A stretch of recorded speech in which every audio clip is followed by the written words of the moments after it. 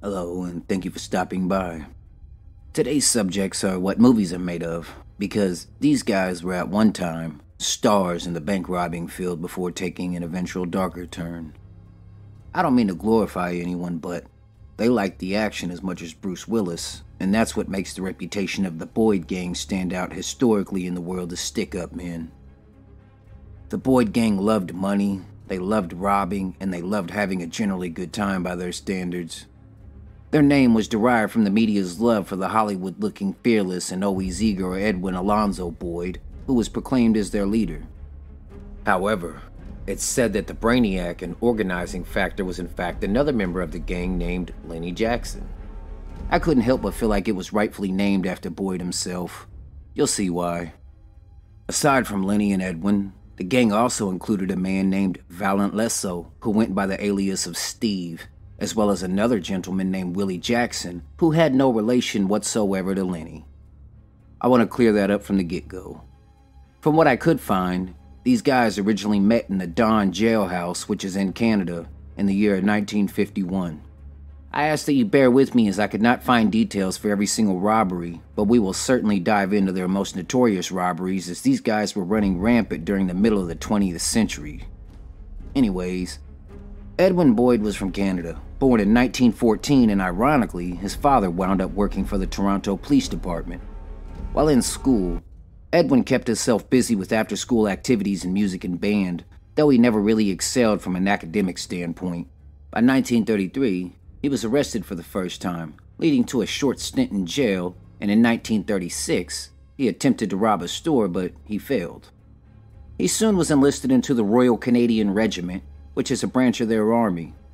While stationed overseas, he met his eventual wife, Doreen Mary Frances Thompson, who had a secret first child that she hid from Edwin in the beginning. Edwin, though, came to adopt her first child after he was introduced. Then, they had a child together almost a year later, but tragically, they lost their newborn son during an air raid that critically injured their infant. Soon after, Edwin Boyd transferred over to the Canadian Provost Corps in 1942 before successfully having twins with his wife a year later. Finally, in 1945, he was discharged from the service after the war ended. By the late 1940s, Edwin Boyd and his wife were back living in Canada, where Boyd struggled to find a good job to provide for his wife and young children. Ultimately, Edwin Alonzo Boyd decided that by any means necessary, he was going to put food on the table for his family, even if that meant turning to crime. On September 9th, 1949, he made a decision that you can't come back from. A decision that could potentially lead to multiple convictions and a long sentence behind bars. That decision was to rob a bank. And that bank was a branch of the Bank of Montreal for a grand total of $2,256, which was by no means chump change back in the 1940s.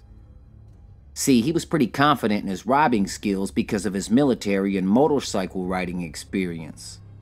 He considered himself someone who enjoyed indulging in more adrenaline-driven activities, so bank robbing was going to be right up his alley. In hindsight, he had just fought in one of the largest world wars in history.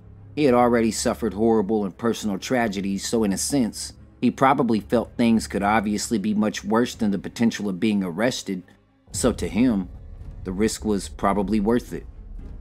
As tough as he was, he still decided to have a couple of alcoholic beverages before partaking in his first robbery because he had the first-time jitters.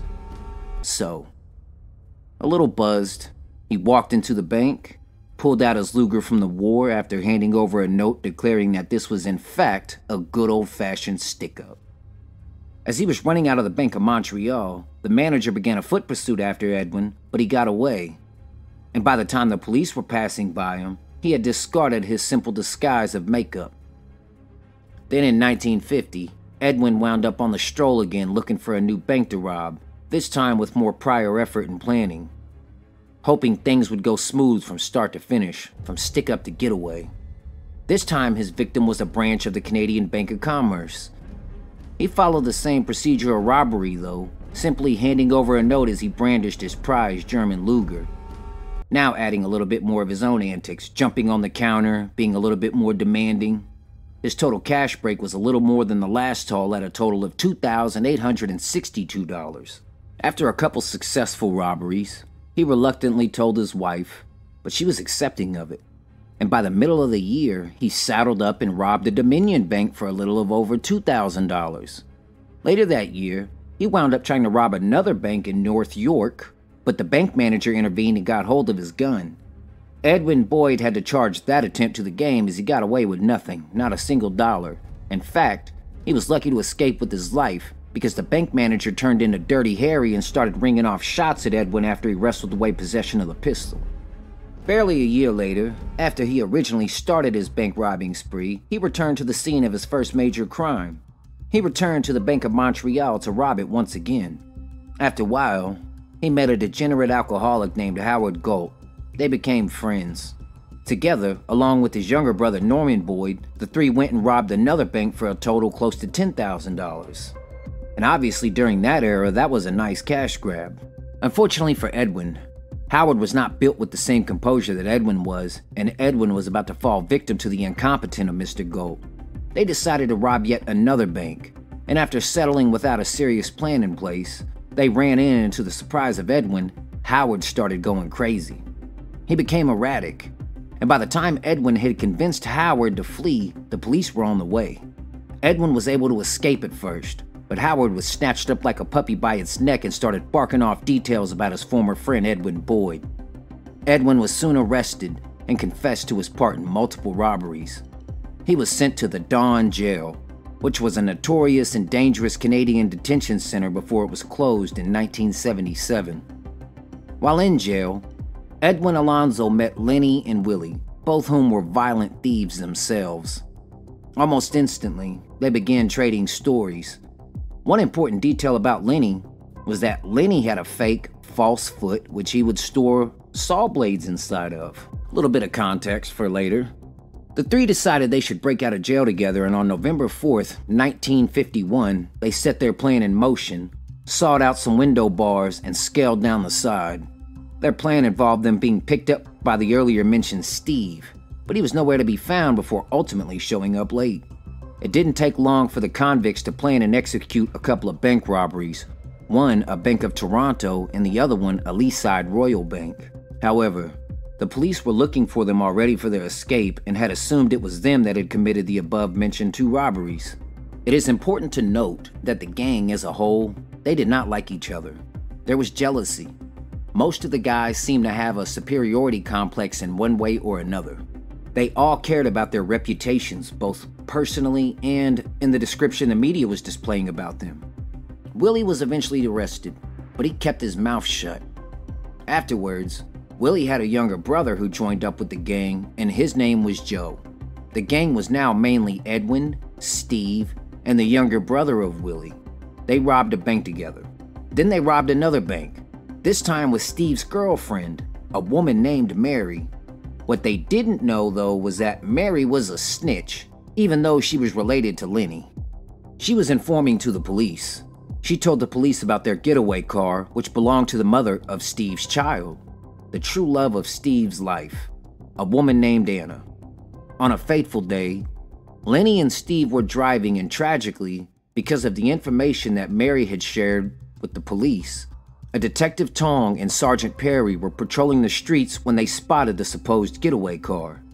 They pulled them over, and as Detective Tong approached the black car, shots were fired from the car, striking Tong in the chest, critically injuring him and striking Perry in his arm. The thieves got away, and the policemen were rushed to the hospital where Tong sadly passed away. After fleeing, Mary tipped off the police about Steve. The police raided Steve's apartment and shot him, but it wasn't fatal. Lenny was also found in an apartment, but Lenny got into a shootout with police. They wounded Lenny multiple times before his pregnant wife talked him into surrendering. Finally, a detective with known integrity, Adolphus Payne, set his sights on the last known member of the Boyd gang, Edwin himself. Through grimy and time-consuming detective work, Adolphus Payne was able to discover a vehicle that was transferred to Edwin Boyd's wife from Norman. Unwittingly, Norman and his wife were attempting to sell the car, and as fate would have it, the detective called the ad for the car and wound up speaking to Norman. The police said they were interested in purchasing the car, So they said they would only purchase it from the original owner of the car, that being Edwin's wife, Doreen. So Doreen came over, got a fake check that was setting up the plan so they could get to Edwin. And it was successful, as Doreen went and picked up Edwin afterwards and the police surveilled them. They found where Edwin was being harbored, and on March 15th, 1952, the police raided the house during the early morning hours. Edwin was arrested without any violent altercations. The whole gang was now convicted, including good old Mary the Singing Canary, as her snitching didn't give her immunity. By the order of their justice system, the original members of the gang were in prison together again. The whole gang was back together, you could say. Edwin, Lenny, Steve, and Willie. To nobody's surprise, they followed the same historical road as before and planned an intricate prison break. This time, on September 8th, 1952, the gang escaped and forged into the Don Valley. And for a little context, the guards did take Lenny's fake foot this time, so he had to run through the wilderness with a cup over his stump. He really was tough and persistent, though, I'll give him that. Somehow or another, Steve left the gang for a bit and came back with a new foot for Lenny. And listen, if you could go and find a false foot for your friend in that time period, I mean, hell, even in this time period, hey, you're a great friend. So let's give Steve some kudos. Anyways, he brought Lenny his new foot, and then he brought some weapons and new clothes for everyone. But as luck would have it, some farmers saw them tracking and mistook them for homeless people and reported them out of suspicion. The police showed up to a barn, and without alarming the criminals, caught them without any more further violence. They were immediately put on trial, and by the end of 1952, Lenny and Steve were hanged over the death of Detective Tong. Edwin was eventually released for good behavior in 1966. Before his death in 2002, Edwin confessed sadly that he had killed 2 people before robbing banks, but the police couldn't get an investigation done before his passing. I hope you all enjoyed this story. I truly hope that the victims of their crimes found peace. I also want to clarify that I would never glorify the actions of criminals, but their story is exactly what you would typically want from a good bank robbing movie. Sadly, this wasn't film or fiction and people lost their lives. Thank you for stopping by, and if you could, please like, subscribe, come back, and have a wonderful rest of your day.